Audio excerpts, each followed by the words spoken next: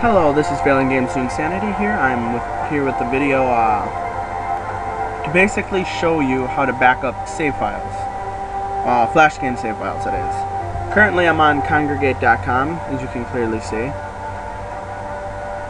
Let's just say I began a journey and I played for maybe 3-4 hours, but if you're on a shared computer with someone, they basically clean the cookies, and now when you go to continue your adventure, you get this.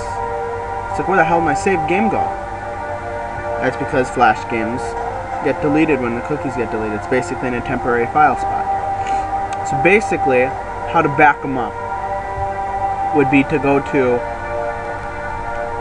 type in under here, it says right here, type in app data, which is like right there, get that, go into roaming, then Macromedia, Flash player, and then shared objects. This whole folder right here will be basically where your saved file for that is. As you can see, I created a folder called Flash Game Saves, and then I put Arcadian Crusades in there. This is a regular one, and this is on one of the sides. I'll take the latest version of it. Whoops. Take it here. Paste. Sorry if I'm messing up a little. Pretty tired. It's 6:06 a.m. currently, if you're looking at the bottom right hand of the corner of the screen.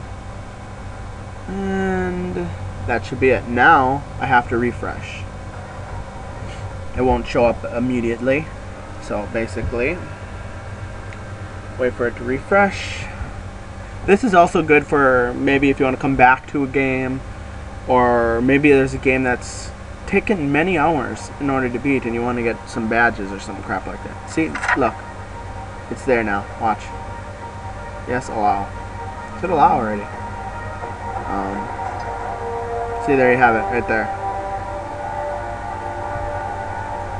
This is, I suggest, if you're gonna do it to hold saved game files, it wouldn't be that too hard, just because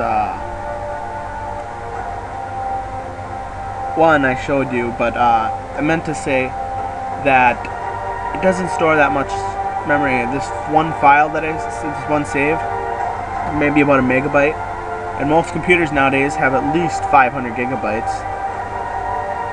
So even if you were to have 1,000 saved files, you would only have a gigabyte or so of space taken up. And I doubt you're going to have that many games that quickly that are going to require that many different save files. So I hope this helped you out. If you have any questions, leave a comment, and have a nice day.